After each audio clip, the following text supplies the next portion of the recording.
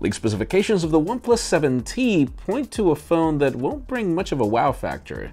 Today was iPhone Day, and well, it seems that pre-orders weren't as hectic as usually happens with Apple. And we have a Microsoft event planned for October 2nd, and apparently we should expect something major. I'm Jaime Rivera. iPhone 11 and iPhone 11 Pro are pre-order, along with Apple Watch Series 5. You know what that means? It means it's Friday and I'm broke. This is Pocketnow Daily.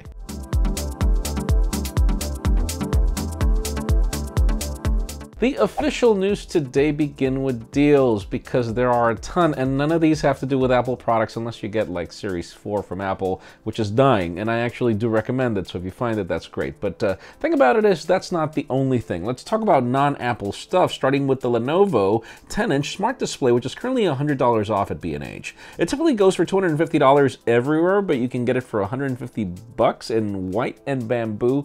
And that smart display is actually a good deal. It's a very interesting product that I do recommend. You can learn more in the description. And yes, today was iPhone Day. I was expecting to write up the fact that pre-orders were terrible, that the Apple Store was down and everything, but this has got to be the best pre-order in history, which could mean either one of two things.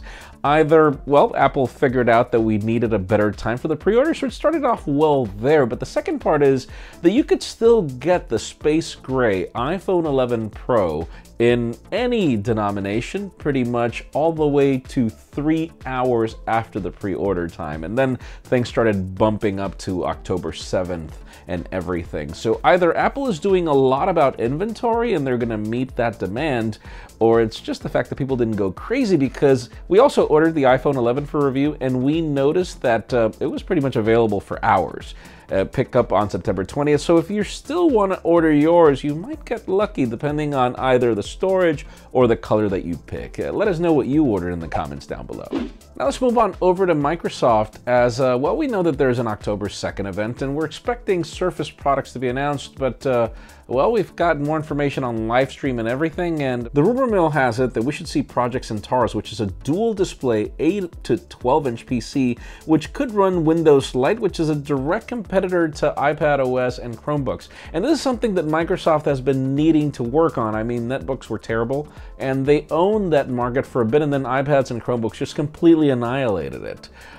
Steve Jobs had a point there. The netbooks were not better at anything, and he proved it. So the point being is, let's see exactly what we get at this event. We will obviously be covering it. Now let's move the spotlight over to the Vivo Nex, well, the next generation, because we've seen a couple of rumors and leaks over what to expect. We've seen a teaser, and we also know that certain people have already tried it out, and now we get more details. A company executive claims that the screen-to-body ratio of this Vivo Nex 3 5G is, according to industry standards, going to be of 99.6%, and the leaks show that it is. Some alleged specifications also include a 64-megapixel camera in addition to 13 megapixels and another 13 megapixel camera, and then 12 gigs of RAM, 512 gigs of storage, and a 4,500 milliamp hour battery. The only problem is we don't really get this phone outside of China or certain other areas and markets, so we will keep you posted as soon as we learn more. As the good thing is, we know that this Vivo Nex was the device that pretty much spurred a ton of other devices from either Oppo and OnePlus,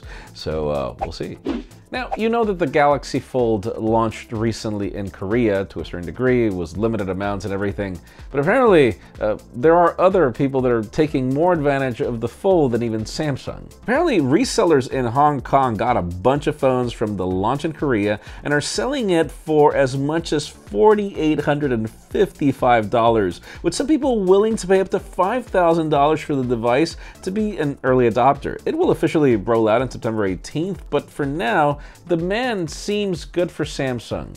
So yeah, $5,000 for the Galaxy Fold. I've used the Galaxy Fold. Would I pay $5,000 for it? No. I'm not saying it's a bad product, I'm just saying it's not worth $5,000. And finally, the hottest news today have to do with the OnePlus 7T. Notice, T. We're not talking about the 7T Pro, which we assume to be another device. And now that we've got the iPhone 11 Pro Max, I mean, we can forgive any company for coming up with ridiculous names for their products.